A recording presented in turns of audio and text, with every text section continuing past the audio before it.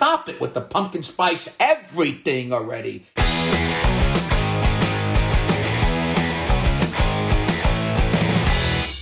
Hey, what do you say? My Facebook, YouTube, Twitter, Instagram, Google+, your sister's ass, the Pony Express, Vic Dibitetto here.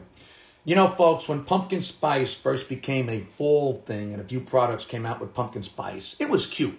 We all thought it was novel. Oh, how fun. Pumpkin spice coffee and pumpkin spice donuts. But like everything else now, cute little ideas have to be turned into a cultural phenomenon, shoved down our throats, literally. Until you want to take a crap on the idiot who first had the idea of putting pumpkin spice flavor in anything other than pumpkins and spice. So now, of course, you could literally survive on products that only taste like pumpkin spice. Here's what I'm talking about. Look at what the hell these marketing geniuses are destroying with pumpkin spice. Dunkin' Donuts is now making pumpkin spice goldfish. Okay, first of all, goldfish blow as a snack. It's like eating little pieces of crunchy cardboard.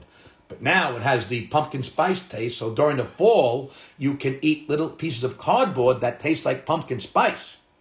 Why? Chobani now makes pumpkin spice yogurt. Give me yogurt with fruit. I don't want yogurt that contains something that gets smashed on someone's front stoop on Halloween or with shit in it that Columbus brought back from one of his boating adventures to the Far East. Oh boy. Now we can have pumpkin spice jello. That's like making pumpkin spice bottled water. Fuck that in its dirty little neck. Torani, an Italian company, is making pumpkin spice sauce. Is it sauce or is it gravy? It's baby shit in a diaper is what that is. Imagine having pasta with a pumpkin spice sauce on it. Thanks for destroying the Italian culture with one product.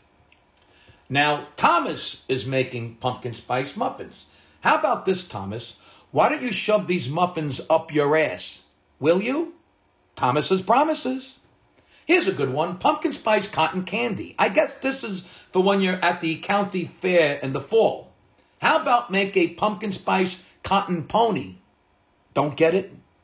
Google it. How about some pumpkin spice pretzels? Why would you ruin the classic taste of a pretzel with pumpkin spice?